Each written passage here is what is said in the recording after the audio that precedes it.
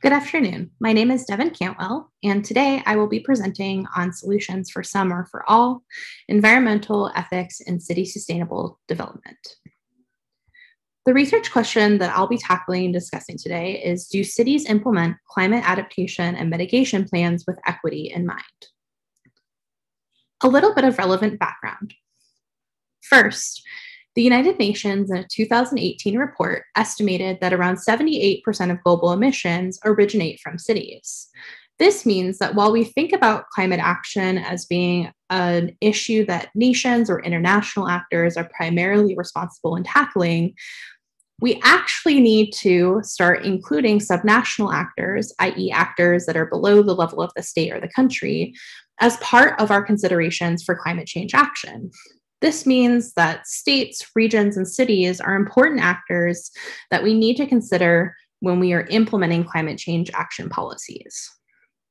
Additionally, an important consideration to keep in mind is that cities operate under two different types of plans. First, they have responsibilities and roles under the national plans, i.e., the nationally determined contributions or NDCs. These nationally determined contributions are part of the Paris Agreement and are part of the central strategy for countries as part of an international agreement to reduce the overall total greenhouse gas emissions. Second, cities also operate under localized plans. These are often called climate action plans or CAPs or CAPs. These climate action plans have more specific, detailed actions that cities are committing to both mitigate the impact of greenhouse gas emissions and reduce the total emissions in the city, as well as adapt to the changing environment and climate events happening within the city. Finally, it's really important for us to note that climate change disproportionately impacts the elderly, disabled, low-income, Indigenous, Black, and communities of color, as well as other vulnerable groups. This means that when events like flooding happens, not only do we see flooding impacting the whole city and damaging businesses or kind of everyone's residences, we see the most severe impacts impacting those who are the most vulnerable. For example, if you are somebody that has insurance on your house is well built, flooding impacts are going to be relatively easy to repair, and you'll probably have capital available at hand to be able to repair it and still live in your house. For those that live in subpar housing, it means that their entire house and livelihood, if their businesses are located near those, are destroyed. They often don't have insurance, or the insurance doesn't cover that type of flooding damage. Additionally, when we have events like flooding, these often cascade into other types of climate vulnerabilities.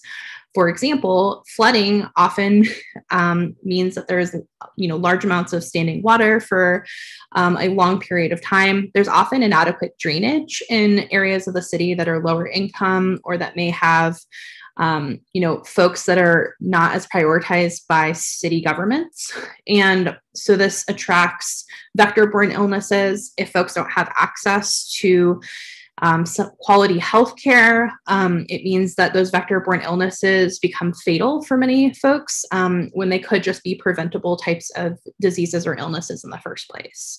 And so these issues become really interlinked with each other. And it's why it's important in a climate change strategy to not only have a general strategy for adapting and mitigating climate change, but also thinking through particularly who is most vulnerable to the impacts of climate change. I use three different types of methods in order to come to my analysis today. So first, I look at content analysis of the most recent city climate action plans for the 4 cities I have chosen. I also conduct content analysis of third-party coverage of climate action, so non-governmental organizations or NGOs, news articles, etc. Finally, I conducted spatial ethnographic data a data collection process in Saigon in December of 2018 and in Buenos Aires in March of 2019. And I use these in conjunction with the content analysis of the climate action plans and city climate action coverage from third parties to be able to determine whether those plans were being implemented with a lens of equity in mind. So to give you a brief overview of the cities that I've studied here, I study 4 cities: Buenos Aires, Ho Chi Minh City or Saigon, Mexico City, and Seoul. All of these cities have slightly different climate threats, but there's also a significant amount of overlap. For example, you'll see vector-borne diseases, flooding, and heat island effects appear in many of the cities, as does reduced air quality and air pollution issues. The areas of focus for the city climate action includes things all the way from urban forestry and green space installations, which can help reduce the impacts of heat island effects, as well as reduce the impacts of flooding on infrastructure. To more social types of policies, including housing resettlement for those that are located in vulnerable flooding zones or have substandard housing, as well as just general poverty reduction strategies that are part and parcel of adapting and creating resiliency in the cities in the face of climate change threats. We also have more kind of traditional measures being taken by cities, such as improving transportation infrastructure and just general emissions reduction goals, which will help cities mitigate their overall global impact when it comes to greenhouse gases. There are several ethical dilemmas that I found with these 4 cities, however. I've highlighted the biggest ones here on this table. So for Buenos Aires, even though the city has made commitments for resettling those in the shanty towns that are by the river, including after a 2008 Supreme Court ruling where they were federally mandated to come up with a plan, Buenos Aires has no evidence of actually implementing these resettlement measures, which also means that many of those that fall under the city's plan to train for emergency preparedness still haven't gotten that training. Both when observing in Buenos Aires back in March of 2019, speaking to those that still live in Buenos Aires, and analyzing the third-party data, Buenos Aires has not put into place any type of concrete plan to actually resettle those in the shanty towns and to mitigate their risk to the flooding threat within the city. In the case of Mexico City, we see that emissions in the industrial areas located underneath the north and east portions of the city have actually increased, which disproportionately impacts marginalized populations. In Mexico City, there's a large amount of sprawl, so many people end up having to live on kind of the outskirts of the city, and particularly those with less income resources live in the north and east portions of the city. Because the public infrastructure is still being built out in terms of transportation, many folks are still having to take individual vehicles to get from their home to their work each day, often facing long commutes. There's yet to be a decentralization of these types of resources and workplaces that people need to be at. There also is an affordability issue in terms of making sure that there is enough livable housing dispersed throughout the city and not concentrated. Furthermore, many of the industries are located in the north and east portions of the city, where those who have the lowest income in the city live. So because the emissions in these areas have increased, the city, while they've made strides in improving transportation, and overall the city has made some progress in emissions reductions, the fact that these have increased means that not only have folks disproportionately not benefited from that emissions reduction, but they've been disproportionately harmed in emissions reduction policies regarding transportation and industry emissions reductions. In the case of Saigon, while there have been increased installation of green spaces, the distribution of those resources, when you look at a district map, are more aligned to what the businesses' needs are than rather the actual populations that are most vulnerable to the effects of flooding. As a result of this, the businesses are becoming more fortified against the threat of flooding.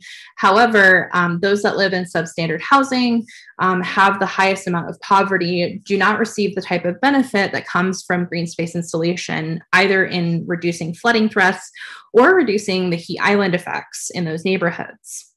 And finally, in Seoul, although there are 11 major climate change adaptation promises and mitigation promises, there's only one of those major climate change actions that actually consider subpopulation vulnerability.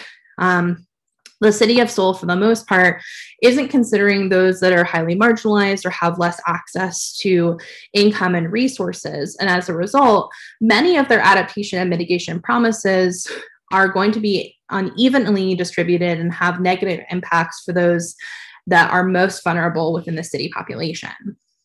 This has several important implications. First, it means that we need targeted, intentional plans to address inequity in climate action because cities themselves are not actually staying attuned to these or tracking these measures without specific intentional targets around equity. Second, it means that available financial resources are actually driving the direction and implementation of practices in climate action policy. In the case of Saigon, for example, the reason why the installations have been going in the business district is not necessarily because that is the area with the highest flooding risk, but the city sees the need to protect the business districts in order to attract more foreign direct investment from other countries. Because it is necessary for them to maintain that foreign direct investment from other countries, they are basically taking the minimal financial resources that they have available at their disposal and implementing them in the place where they think they're going to get the best return on investment for additional financial investments in the city. Furthermore, business ties tend to reduce equity in climate governance. All four of these cases, in instances where the city has created more business ties in order to help balance its budget, it's actually reduced a focus on equity in terms of making sure that that funding for the initiative being funded is actually going to those who have the least amount of resources and access to funding. What this means is that we need more equity-focused international funding. And finally, we are now just starting to turn the corner in tracking subnational climate action, both in terms of the plans proposed, but also the effectiveness and efficacy of cities actually addressing the issues that they've promised to address. So we have initiatives like the Initiative for Climate Action Transparency, or ICAT. ICAT and similar initiatives, though, have no measures that actually assess those plans through a lens of equity. We need to be able to add some sort of equity measure on this to know whether, when a city like Mexico City is able to talk about a reduction in its overall emissions, is that being done in an equitable way? And are there folks that are left holding the baggage at the end of the day as cities make general strides? So I hope that this presentation helps you understand more about the relationship between climate change action and city levels, as well as the issue of equity and how we need to have equity focuses as we're both designing and implementing these measures. Thank you so much.